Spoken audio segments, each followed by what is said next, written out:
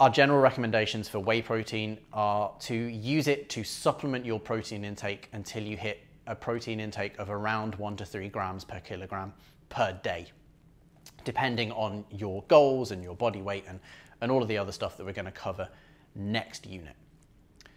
When it comes to casein, casein is a slower digesting protein. It forms a gel, it kind of curdles in your gut, and as a result the amino acids are they're drip fed. So its main claims are that it reduces protein breakdown.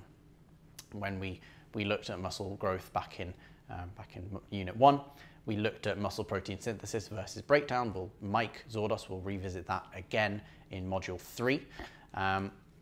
It is effective at doing so. There is research that says casein is effective at reducing muscle protein breakdown. Same deal as with whey protein. It's probably not dangerous unless you have pre-existing kidney issues, and use it to supplement up to 1 to 3 kilograms of total protein grams per kilogram, of total protein per day. Branch chain amino acids are another incredibly popular supplement at the moment. They've had some, again, pretty weird and wonderful claims made about them, especially with regards to how much you should take. As to whether they're effective, to sum up, the research tends to show that they're probably not effective unless you aren't consuming sufficient protein per day. If you're not consuming enough protein, they may well be effective, they may have some benefit. If you are, they're probably not worth it unless you're training in a fasted state and you are really, really worried about muscle protein breakdown. But there's also the fact that having a protein shake before you train probably has the same sort of effect. Yeah, it might be a few extra calories, but the whole training fasted thing, that's not necessarily supported by a ton of research when it comes to burning more fat. You are probably likely to perform worse in a fasted state. So the whole, I have my BCAAs because I train fasted thing, it's like, well, you could just have some food first and then go train, and that would probably lead to a better training session and lead to you wasting less money on branched chain amino acids.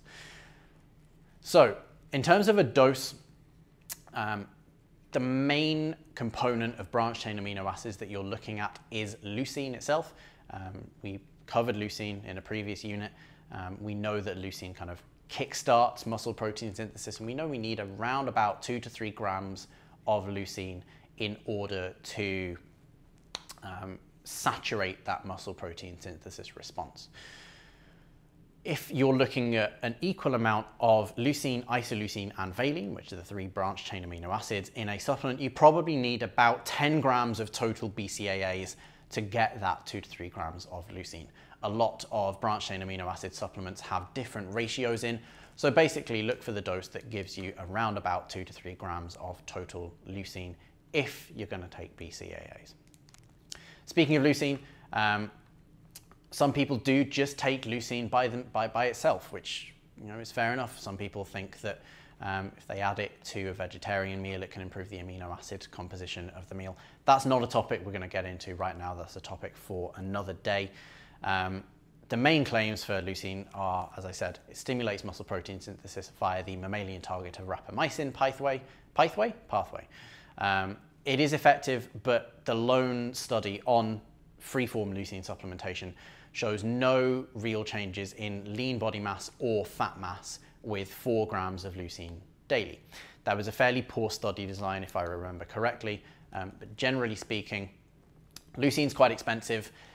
It tastes really, really terrible, and high doses of leucine may increase serum ammonia, as with any amino acid supplement.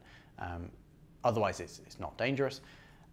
There is a tolerable upper limit of 500 milligrams per kilogram per day, which is 40 grams for an 80 kilo male. That's a lot of leucine. The last protein or amino acid supplement, this could also fall under the performance enhancement supplements that we're going to look at, is HMB, either the calcium salt of HMB or the free acid form of HMB. The main claims for HMB are, which is a metabolite of leucine, that it decreases muscle damage and it attenuates central fatigue, whatever that might be. the main mechanisms behind that are that it's involved in the creatine kinase pathway to decrease muscle damage. Now, as to whether it's effective or not, it may be moderately effective, but generally speaking, the longer term studies on it show fairly equivocal effects, especially when it comes to trained individuals. That is, if we ignore that one study done by a certain professor over in the States that showed that HMB free acid was, I think, either just as effective or more effective than certain steroids have been shown to be in untrained individuals. So I think we can safely ignore the results of that study for now. So, is it dangerous? Highly unlikely. The dose-wise, it tends to be researched in the doses of 1 to 3 grams per day. If you're taking the free acid form, then take that 30 to 45 minutes pre-exercise.